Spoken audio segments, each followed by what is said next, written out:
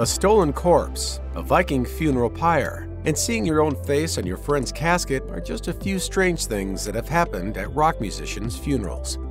Motorhead's Lemmy was born Ian Fraser Kilmister on December 24, 1945. He came of age during the British invasion of the 1960s and got his start playing with various local bands in England. While Lemmy achieved some success with the psychedelic prog rock band Hawkwind in the early 1970s, it was when he left to play bass and sing as the founder of Motorhead that he became a legend of rock and roll. The band found the most success in the early 1980s, due in part to their signature song, Ace of Spades. But even through numerous lineup changes, Lemmy's fan base never dwindled until his death from cancer on December 28, 2015. Lemmy was not a somber person, and his funeral featured a long list of rock stars who appeared to pay their respects to the fallen frontman. Attendees included Dave Grohl of Foo Fighters, Slash of Guns N' Roses, Robert Trujillo and Lars Ulrich of Metallica, Rob Halford of Judas Priest, and Scott Ian of Anthrax. After various heartfelt speeches, the service was capped off with Lemmy's bass being plugged into a wall of amplifiers, filling the chapel with blaring feedback.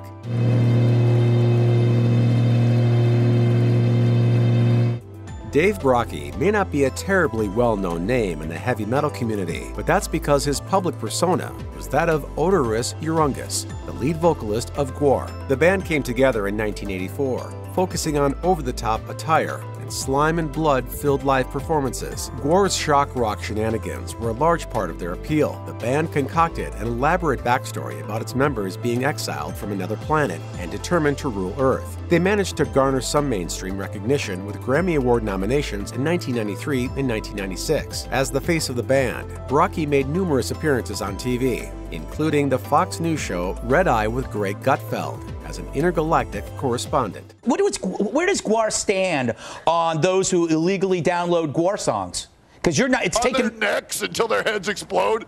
Brockie passed away on March 23, 2014, at the age of 50 from a heroin overdose. Brockie was cremated, but his alien persona was given a Viking funeral. Brockie's Oderus Urungus costume was placed into a boat with various gifts, pushed out into a lake, and burned, as per Viking tradition, with a flaming arrow shot by friend Ed Harrington starting the funeral pyre.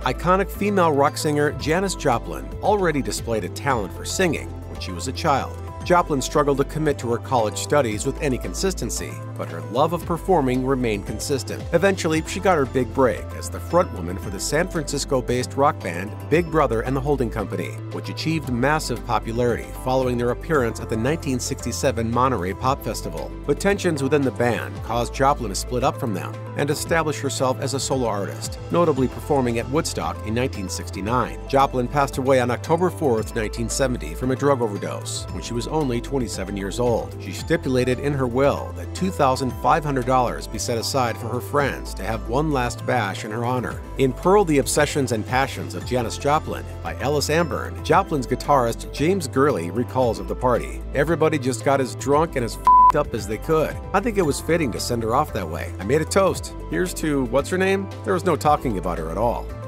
Graham Parsons' impact on music is immense, even if you've never heard of him. Born in 1946, it seems that Parsons was destined for a life of music. Even when he was enrolled at Harvard, Parsons frequently shunned his studies in favor of jamming with his friends. Parsons dropped out of college and ended up in the International Submarine Band, where he pioneered the country rock fusion that would become his trademark. Following his time with them, Parsons joined the Flying Burrito Brothers, further developing his unique genre bending. The last few years of Parsons' life was affected by substance abuse, which ruined his marriage and his creative output, and led to his tragic death on September 19, 1973. The singer and songwriter wasn't given a traditional funeral. His friend Michael Martin and road manager Phil Kaufman intercepted his body before it was shipped to New Orleans from California, took it out to the Joshua Tree Desert, and burned it, just as Parsons wanted. Kaufman claims that a dust devil emerged from the late musician's coffin during its immolation, scattering his ashes across his favorite place on Earth.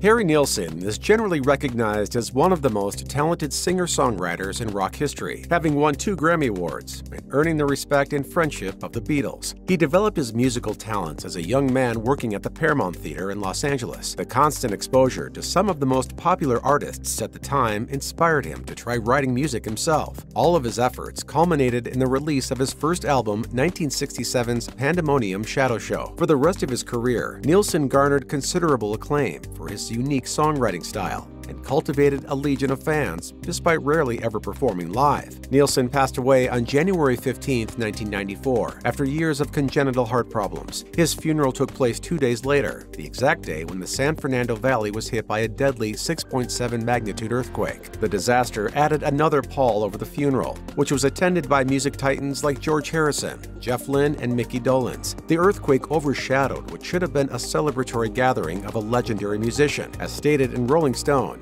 musician and friend Jimmy Webb said, "There was no fuss over the fact that he was gone because the Northridge quake flattened about half of Southern California. It was not a slow news day when he passed over." Ronnie Van Zant lived a rough early life, but music was his life preserver. His first influences were country singer Merle Haggard, the rock bands The Rolling Stones and Free, which he'd later combined into his pioneering brand of Southern rock. He formed Lynyrd Skynyrd in the 60s with other like-minded musicians, recording their first demo in 1970. It didn't lead to much at first, but the band forged their sound, releasing their debut album pronounced Lynyrd Skynyrd in 1973, which went certified gold by the end of 1974. The band experienced a major tragedy on October 20th, 1977, when their plane crashed around Galesburg, Mississippi, killing several members, including Van Zant. Musician Charlie Daniels was one of Van Zant's closest pals, and the influential Southern rocker did something special for the service of his fallen friend. Daniels recalled in Lynyrd Skynyrd, remembering the free birds of Southern rock. "It wasn't long before people started calling me for comments. Sitting in a hotel room, possibly in Phoenix, I wrote a poem. At the funeral, I read it and sang 'Peace in the Valley' and gave it to Judy Seymour, Ronnie's widow."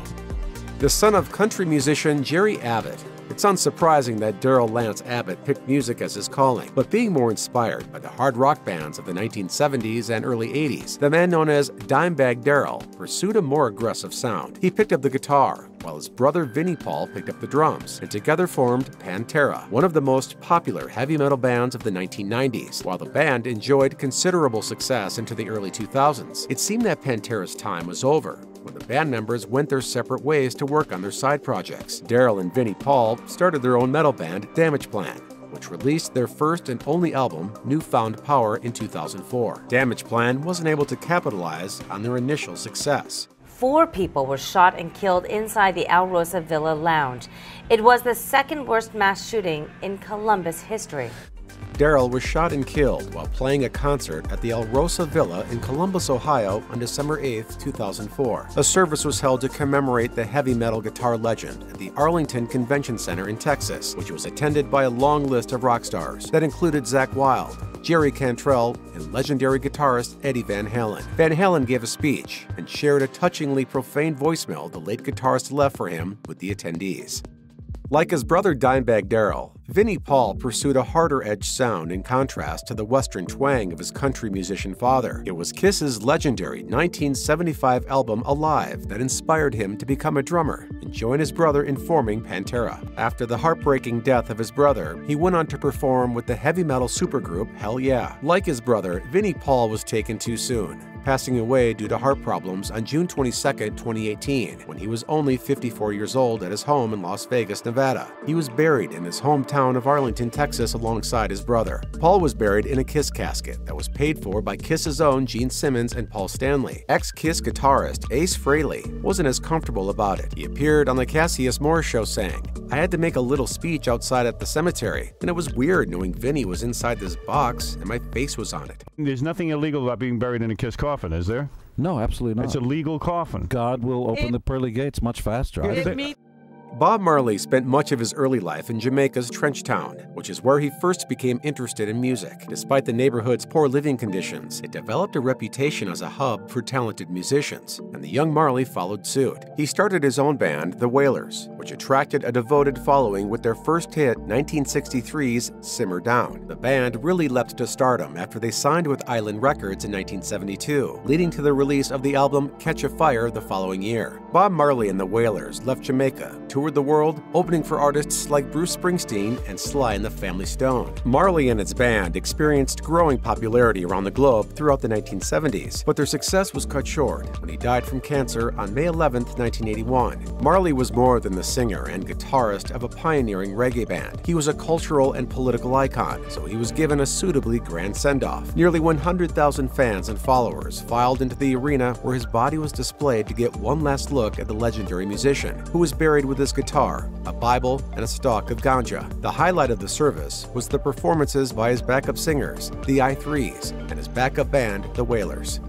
Before Jimi Hendrix became the legend that he is today, he was born Johnny Allen Hendrix on November 27, 1942. Early on, he was touched by the sounds of B.B. King, Muddy Waters, Buddy Holly, and other rock and blues musicians, so he picked up the guitar himself and never looked back. He spent time as a session musician before starting his own band, the Jimi Hendrix Experience, and released a string of hits like Purple Haze and Foxy Lady. One of his most iconic live performances was at Woodstock, which included his famous rendition of the Star-Spangled Banner. But after barely 3 years in the limelight, Jimi Hendrix passed away on September 18, 1970. The funeral was attended by his closest music collaborators, including band members Mitch Mitchell, Noel Redding, Buddy Miles, and Eddie Kramer. Much of his family was present, and even his imprisoned brother Leon Hendrix made it to the service, only possible because of the permission granted by the jail he was incarcerated in at the time. The most heartwarming part of Hendrix's funeral was the recitation of his song Angel by Freddie May Gautier, a family friend and noted civil rights activist.